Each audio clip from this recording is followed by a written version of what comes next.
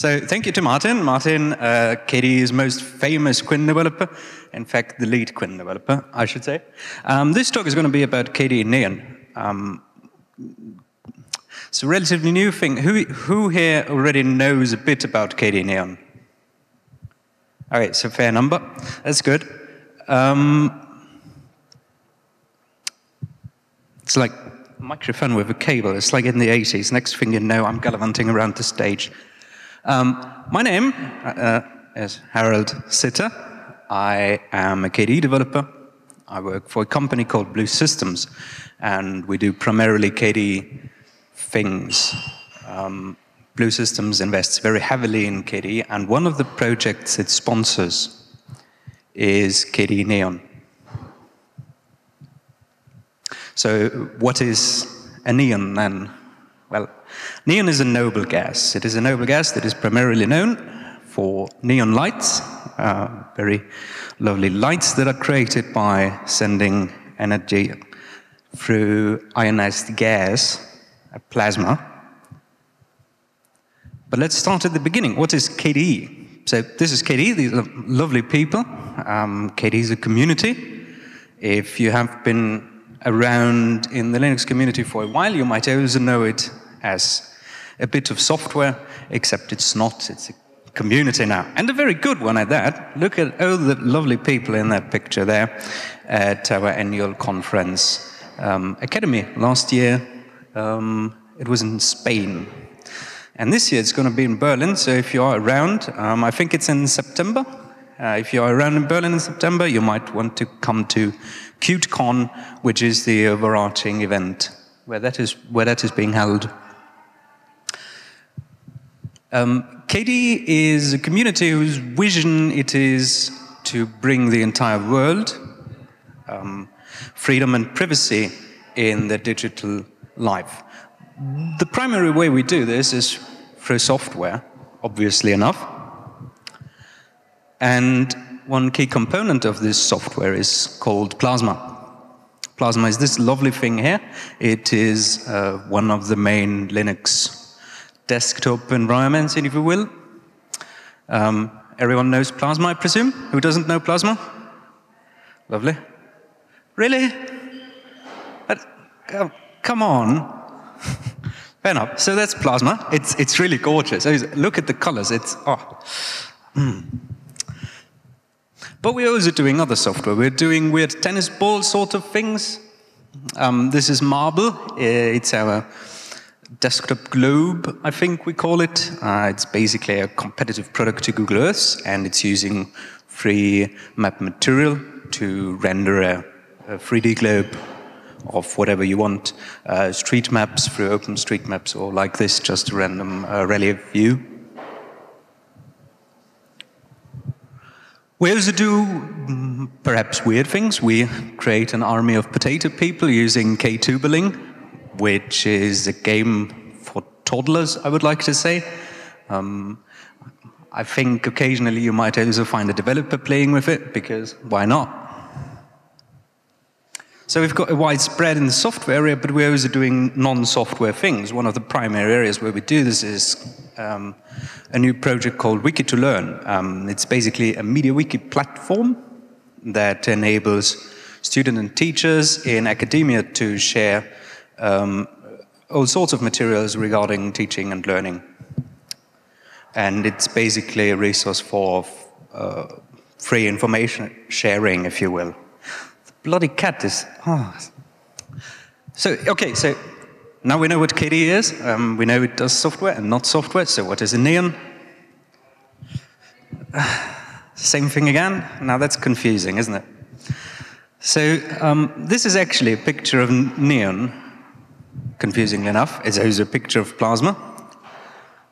So maybe it's a neon plasma, I don't know.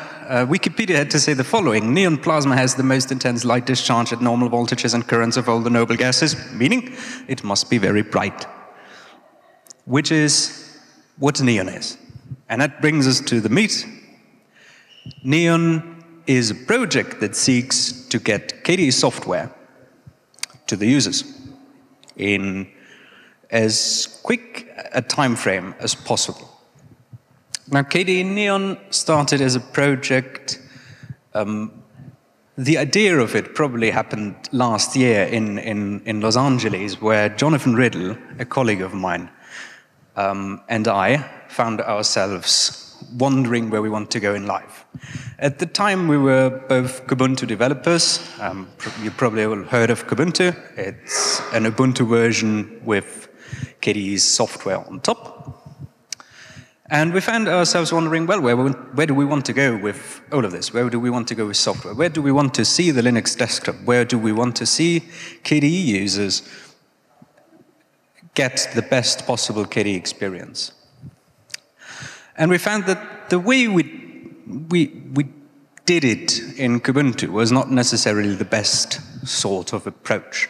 Kubuntu is, of course, a distribution. It is a distribution that is part of an ecosystem of many, many, many distributions, of many stakeholders that all want the different things. Now, the GNOME camp wants the thing, and the KDE camp wants the thing, and the XFace camp wants the thing, and you somehow have to fit all of that under the same hat that is your distribution.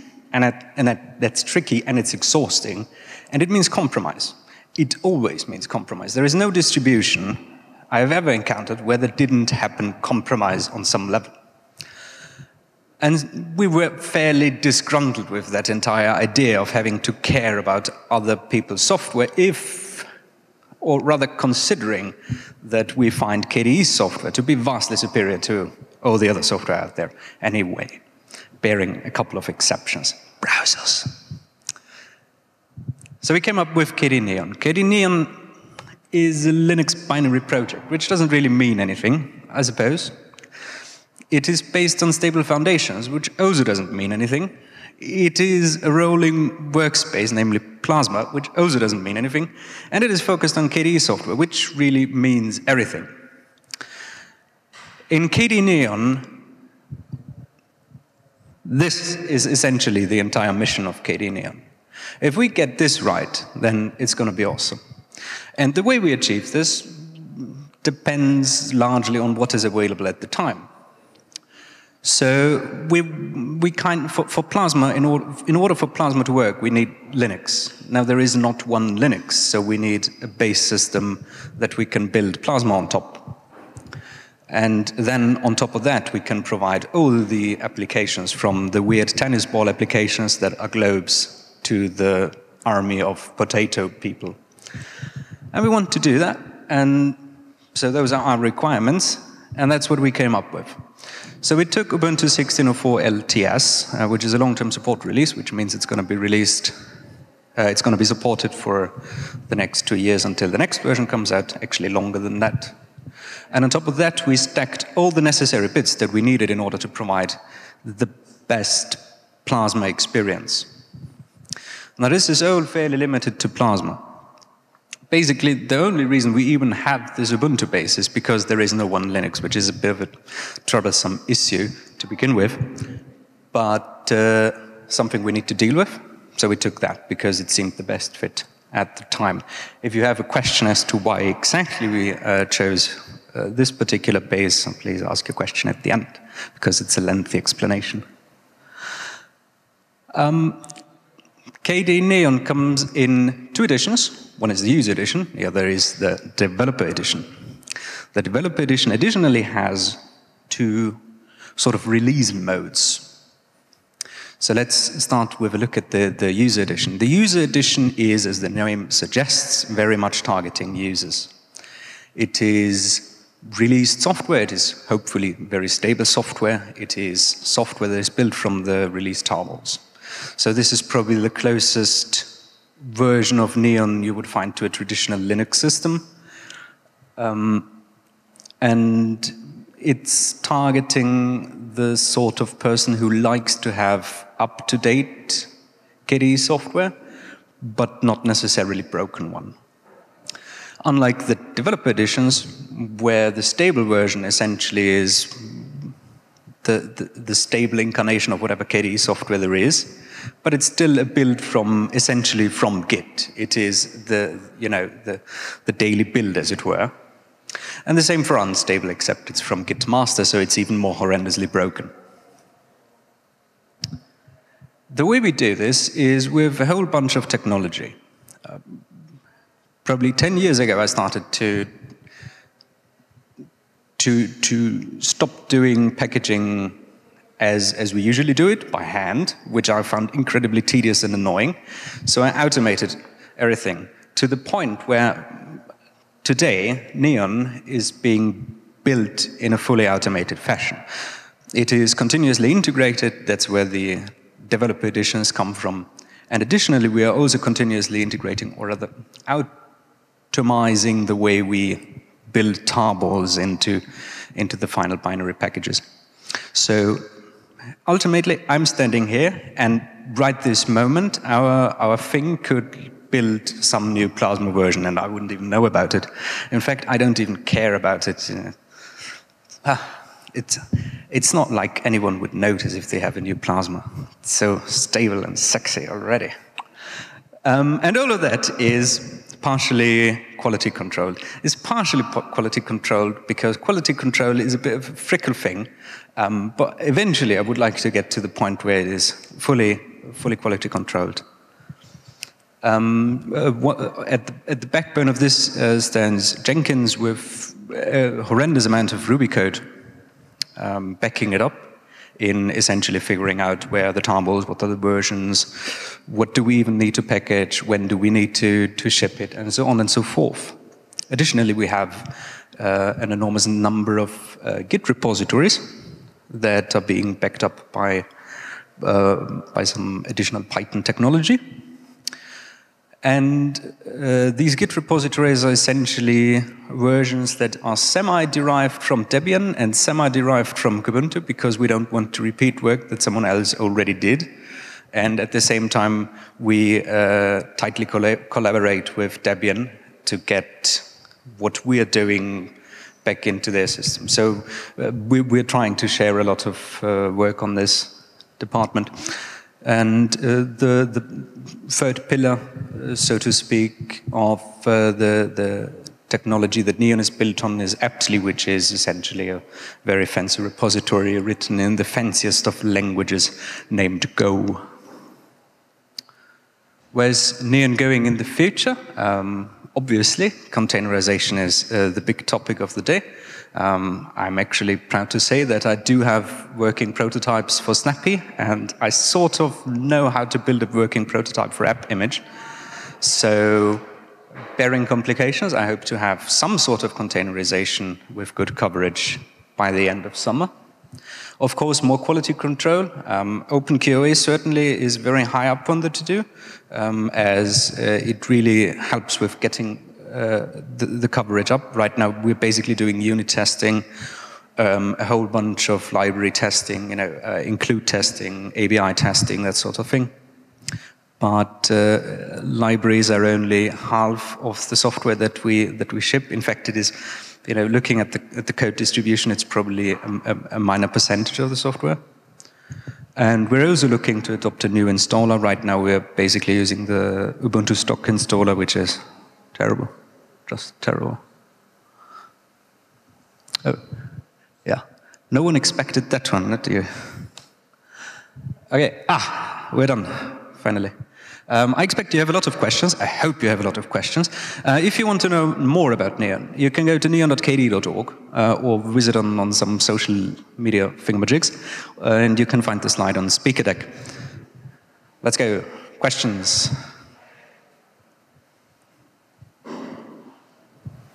I'm going to come down to the front because I don't like sitting at the back here. Yeah, I have lots of questions. I have one really big one, and I guess I'll start with that one. And it needs a bit of preamble, so I'll try and be quick. Back in 2011, we started Tumbleweed the first time, which was basically what you're doing here. Stable base, rolling stuff on top. And it started out pretty much like you've got right now, good beginnings. And then KDE needed more, and more, and more. And the list of pluses that you have right now is stuff that you're effectively invalidating from the distribution. The bit that you don't want to be messing around with gets longer and longer and longer and longer in order to get Plasma working. how do you intend to fix that? Right. Without, sorry, just to finish the point, without going, oh, it's fine, we'll rebase it on the next version of Ubuntu, because that's what we used to do. Basically, we found this was an intransient mess that we couldn't avoid. We either ended up doing way more distribution engineering, which is the very thing you don't want to do in this, or we ended up pissing off all of our users with massive distribution rebases of a new base all the time. So what's your plan to avoid that? So I think we have to differentiate what distribution work is. There is foundation work, which we are sort of okay with. It's not something we can avoid, right? At some point we will need a new Mesa stack, and at that point we will have to get a new Mesa. But we don't want to mess with GNOME software. If GNOME software, or if software that's integral to the GNOME workspace experience, if that breaks as part of Neon, then we don't care. But that's where we are setting ourselves apart from distribution. Compromises that you have to make, the compromises that you're worried about, very rarely come from GNOME. They come from the new systemd, the new Mesa, all that engineering stuff. So then what's the point of Neon? If you're still having to make those compromises and you're still having to make them on Ubuntu, why not use Kubuntu? Oh, yeah. So Ubuntu has two things speak for Ubuntu. First of all, the long-term support release sort of thing, which we generally agree with. Actually, it's 3 points. Secondly, we already know the thing, so it was like a natural choice anyway. But the most important bit, and that really was the selling point, how I pitched it to my boss, is we can, Ubuntu is a special thing where with every new release, they basically take the core foundations, Mesa, kernel, I don't think BlueZ is in there, but generally the core pieces, and they backport them into their LTS release as secondary packages. So you have to explicitly go, we want to use this, but you have the ability. So we don't necessarily have to roll the entire stack up to the next version. We can just switch the foundations if the need arises. So that's essentially the plan. If it doesn't work out, then we will have to go with this very unfortunate choice of having to go to a next Ubuntu release, which we kind of want to avoid, but if it happens, it happens. Why not just go fully rolling? Pardon? Why not just go for a fully rolling distribution? Or why not partner with a fully rolling distribution, I guess would be another question. I'm trying to avoid saying which one I think you should partner with. There's two problems. First of all, as I was saying, we didn't want to mess about with software that we don't care about. You're going to have to do that anyway. For the foundations, yes, not for the other stuff. But the other stuff doesn't break Plasma. Oh, it doesn't, but if we... When was the last time GNOME broke Plasma? Then why is it working in Tumbleweed?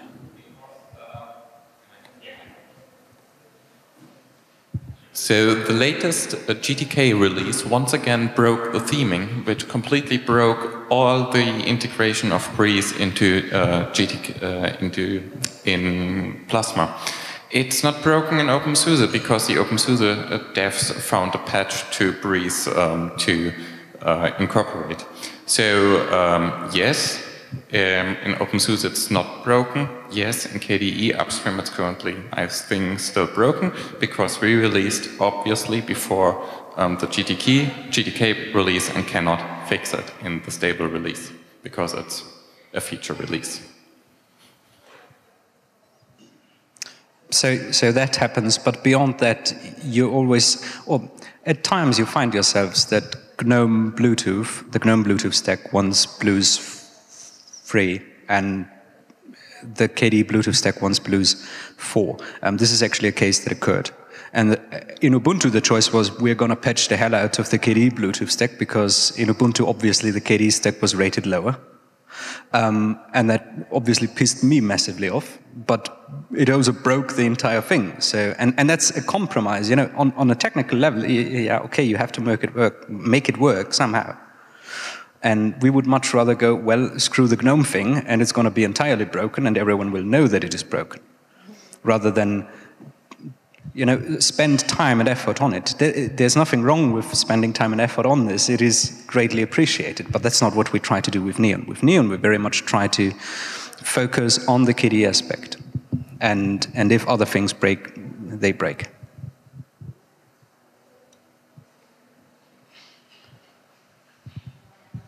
But in this case, don't you just postpone the problem to the time when you have to rebase on the next Ubuntu? Because they will have moved forward again. Oh, yeah, sure. At some point you will have to go forward again, yes. But it's easier to do that while moving along than doing a 2-year rebase after. It's not.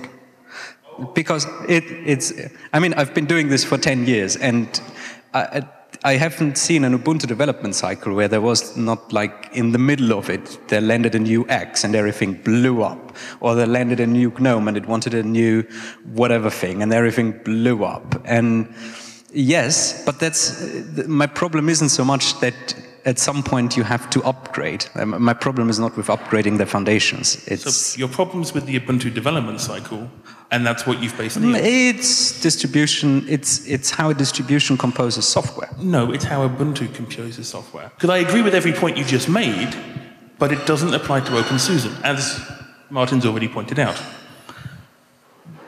Quite possibly it is only an Ubuntu problem. But then why did you base Neon on Ubuntu?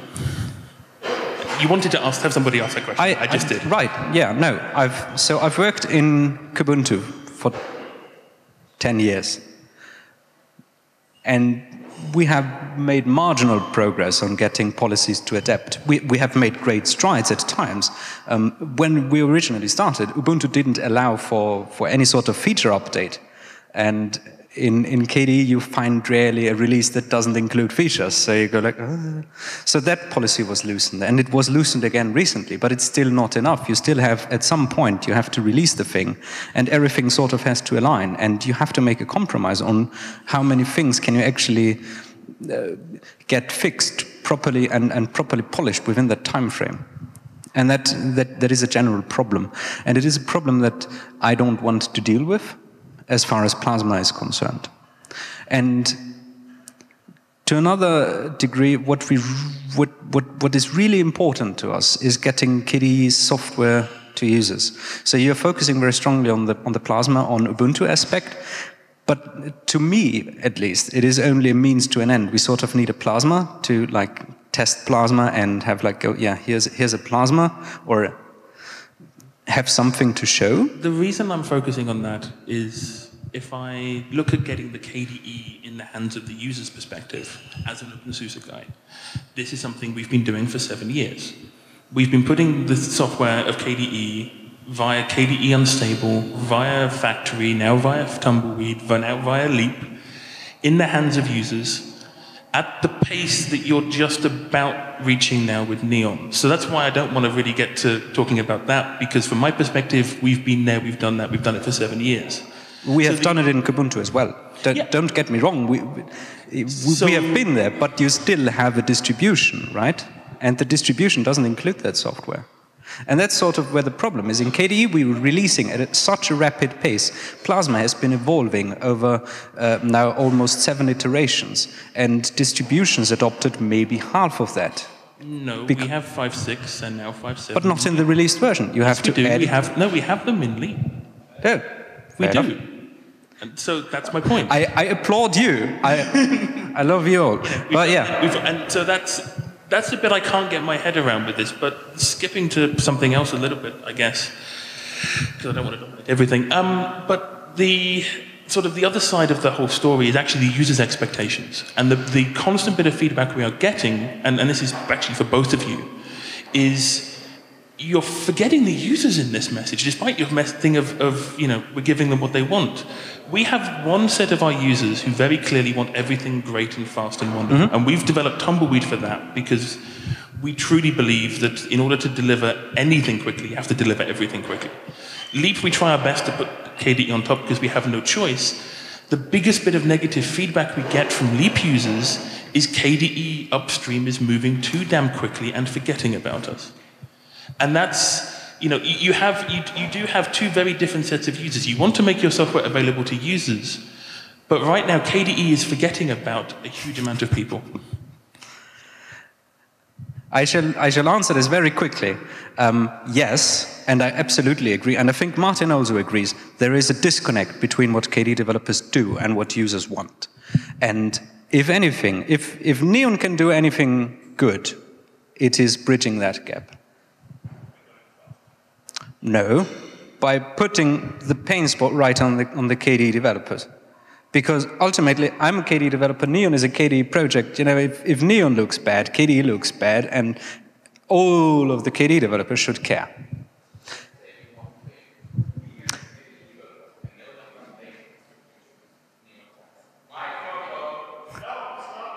Stop. Yes, I'm done. Goodbye, lovely people.